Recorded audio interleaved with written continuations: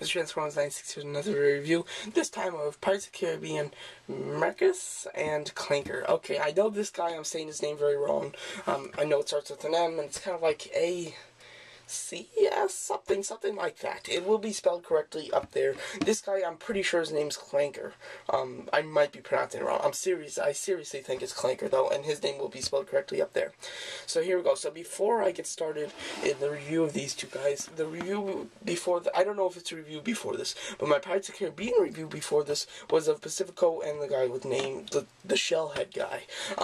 So in this review, I said I made an offer on an eBay item of a 6-inch Pacifico, and I was going to check and then tell you if you know, I got it, if they accepted it or not or whatever in this review, and they haven't responded yet. So just telling you that, and I'll keep you updated on maybe when I do my whole video of all of the Pirates of the Caribbean figures that I have right now, and if I've gotten a response by then, I'll tell you.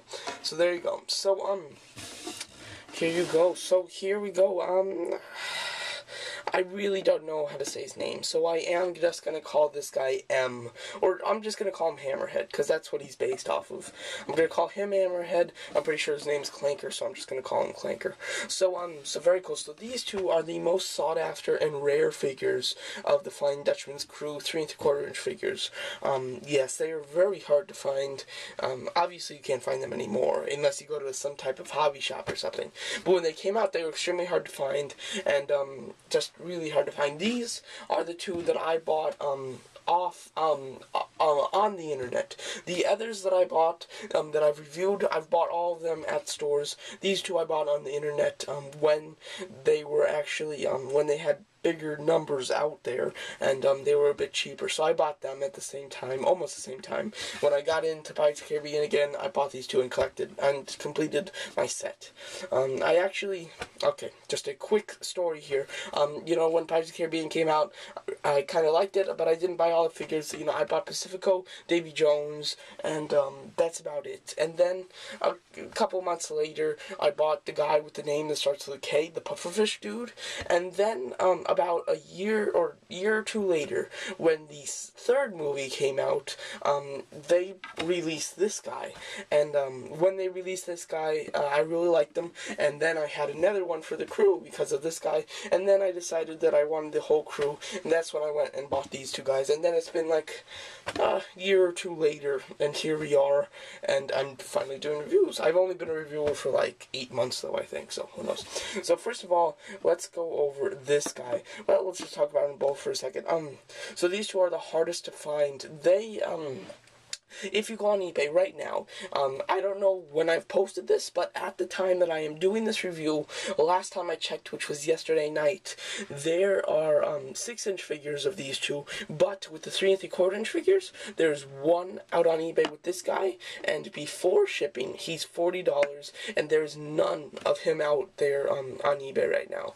These are two very hard to find figures on internet or whatever. You can go to different internet different sites and find these guys and buy them, but they're probably going to be quite expensive. So here we go. So I'm going to start out with this guy, the Hammerhead dude. That's what I'm calling him, Hammerhead.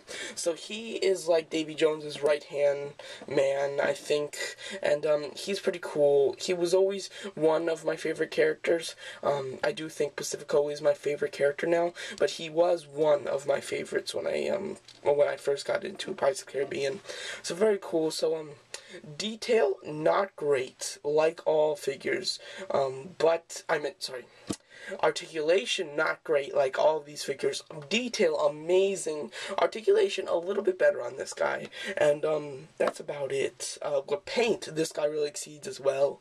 He's got this kind of, silver, almost metallic kind of wash going on some of his arms and, his face, and just some parts of him. He's got that great look to him, and it's just very nice. His little cloth right here is soft rubber plastic, and, is yellow and orange, just looks great, very, worn and weared out looking kind of thing. He's got like a starfish and all of the stuff on his body and everything.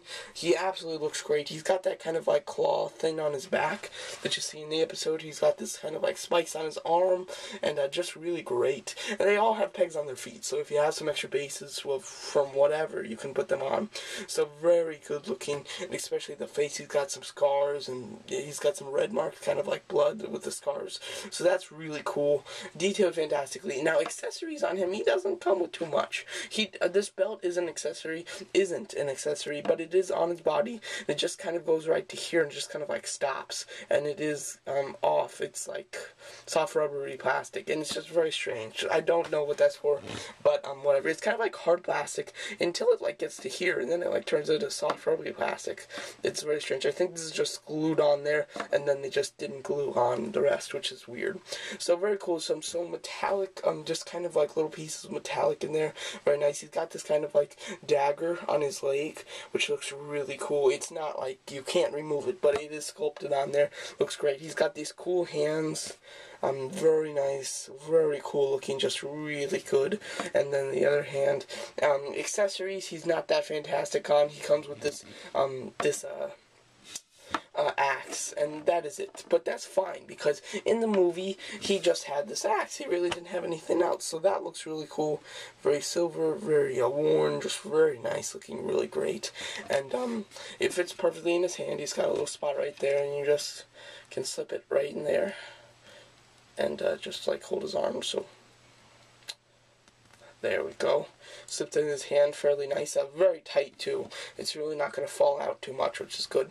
Articulation, he's got swivel shoulders, hinge elbows, swivel hips, no waist. But what is different about him to all of the other figures is he does have a ball-jointed head.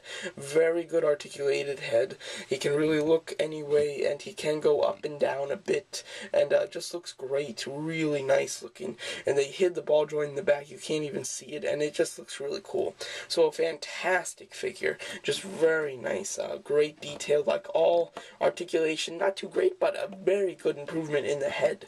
So that's very cool, and just great. So hold on, there we go, just get him standing. And now we have Clanker.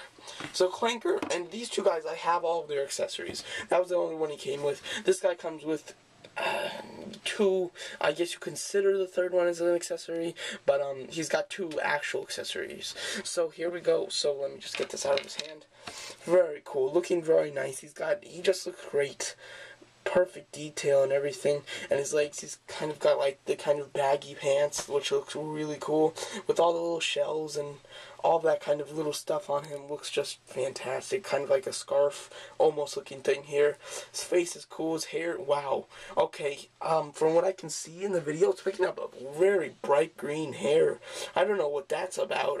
It's not bright green at all. I mean, it's dark green, almost going on black. So this color, you know what, from what I can see, it looks green, but it is not. It is like a black, almost black, very dark gray. So very cool face. He's got kind of like one eye is like all covered with the other scales and stuff. Very cool. And his hat looks great. It's got some like scallops and stuff right there. Very nice. And the Davy Jones and like Pacifico, they kind of have hats. He's kind of got a hat here, and Davy Jones does have a hat on. They're all like actually on him. This guy does have a removable hat, which looks pretty cool. Still a brighter green inside there, but it is very nice, and it goes on perfectly, very well, and just sticks on perfectly. He's got this kind of like red bandana, which just looks really cool. So, very nice figure. Articulation's pretty much the same. Swivel hips, swivel shoulders, hinge elbows, and I think he might have a head, but it is completely blocked by his hair. So nothing too special there. But detail is all perfect, and just great. And then he does have the hat accessory also. One other accessory, which is really nice, is this kind of like I don't know what you call this. Oops, I almost dropped it. Kind of like wrecking ball boulder type of things on a thin chain. Now, I could be wrong, but I'm pretty sure that this is actual metal. I mean, it is very thin, but it looks like actual metal, and I think it feels like actual metal. There's no way, really no way of knowing by the weight, because it's so thin. There's barely anything. You can't barely feel the weight. But I do think that this is actual real metal, very thin real metal, but real metal. So that's very cool, very nice. And you can just go and just hang it in his hands once you get it there, and then just adjust it to how you like it. I like the one in front down a little bit more, but you can just pick it however you like, and it fits in both hands. I just happen to have him in this hand, and I think he just comes with one of these. I am almost 100% sure he just comes with one of these. It's possible that he comes with two, but I haven't looked at one of him in the package in a long time, so I do think he just comes with one. Also, the one other thing that's not really an accessory, kind of is, it's like this coin. I don't know, it's kind of got like a weird type picture of him in there. It says wait, it says, oh no, it actually says his name, Clanker, up there, so that's pretty cool. And it's just kind of like yellow that's made to look like gold, and it is just like plastic. It's completely plastic, so nothing too special here. This guy was like a kind of collector's kind of like edition one. I don't know why, but he came with the cool coin, and he does come with the real metal chain ball thing. So I do think that he's like a collector's edition type of figure, which is why it was really hard to find. I never saw this guy in stores, so I could never pick him up when I could. So there you go. So that's my review of Clanker and Hammerhead Dude guy. Their names will be spelled correctly up on the title or down below, whether you're watching this on my page or just on YouTube itself. So there you go. So some great figures here. Go back a few reviews, or just one, I don't know how I'm going to post them, to get the review of these two guys, and then go back a little bit more to get the review of Davy Jones and the fish that when you scare it gets big. What's that guy?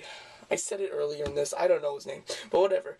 So go back to find those reviews. And my next Pirates of the Caribbean review will be of all the 3 and 3/4 inch figures that I have of Davy Jones' crew, just comparing them all and any updates that I find with them. And then that's about it. Hopefully, you will see a 6-inch review of Pacifico. It depends if they accept the offer. I'm willing to go higher, though. So, when they finally respond, I'll definitely go higher, lower, whatever. And I'll definitely try to get him, because I really think that he's cool. So, I'll try to get him. So, hopefully, you'll see a review of that sometime. And there you go. So, that's my review of Hammerhead Dude and Clanker. Thanks for watching.